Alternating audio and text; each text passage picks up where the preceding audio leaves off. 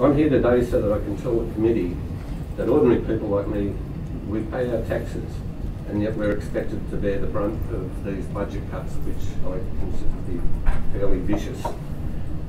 Taxation is the price of a civilised society. It buys us services, it gives us health, education, low-cost housing and security.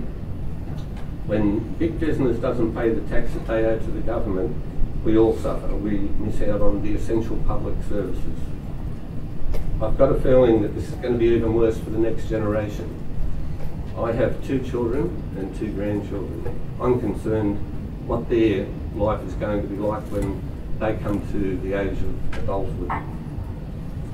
The government talks about a budget emergency, but maybe it should start by looking at the behaviour of the big corporations, which minimise the tax they pay until it's virtually zero, rather than making life harder for those who can least afford it. I can't minimise my tax. I don't get that opportunity. When I read this report, I was shocked.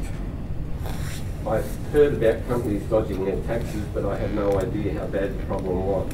It made me realise that the government could be doing more. And I'm upset that the government hasn't been doing more.